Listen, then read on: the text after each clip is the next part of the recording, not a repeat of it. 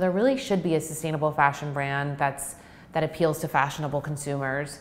There really isn't one. I think I could do it.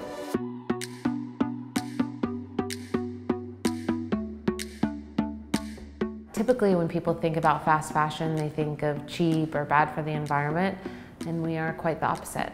I was making a clothing collaboration with Urban Outfitters, and I went to China to go work on it. When I got there, I got really depressed. Basically, the pollution is on a level that's kind of hard to understand. And I started doing research, and I figured out that fashion is, depending who you talk to, the second or third most polluting industry in the world. And I thought, you know, there really should be a sustainable fashion brand that appeals to fashionable consumers. There really isn't one. I think I could do it. It was a lot of hard work and failing a lot and feeling like, God, how are we gonna make this thing take off? And then you just keep showing up every day and working on it, and then eventually you start to see some gains. And then I started to notice, like, when we did take off, the business took off quickly. You know, we started probably 7 years ago, and we currently have, I think it's like 550 to 575 employees.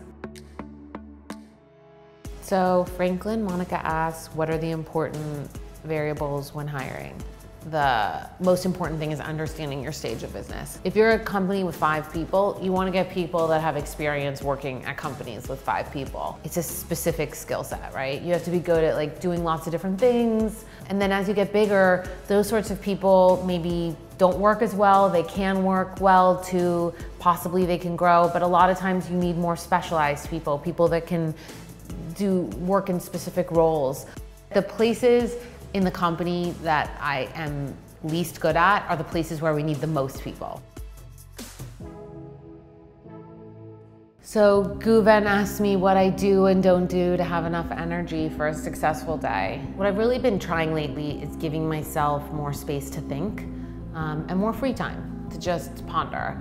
So whereas I used to have, you know, 2 calls set up on my ride to work, like, I don't schedule calls in the morning. I use that time to just think and be by myself. I'm so much more mellow now than when I first started. I was really tense, and I would wake up at, you know, 6:30, 7 and start working immediately. Like, when I opened my eyes, I began working. And now I realize that I don't need to, you know, be looking at every single detail all the time.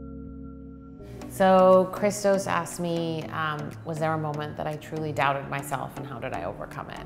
I doubt myself every day. You can kind of look at it analytically and be like, I'm not a fuck up, right? I just maybe fucked up this particular thing, but that doesn't define me.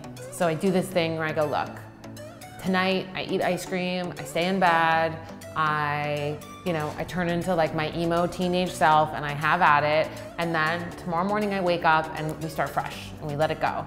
And sometimes when I like allow myself to indulge things a little bit, like it's like a good cry, and it's like done. Now we're moving on to the next phase.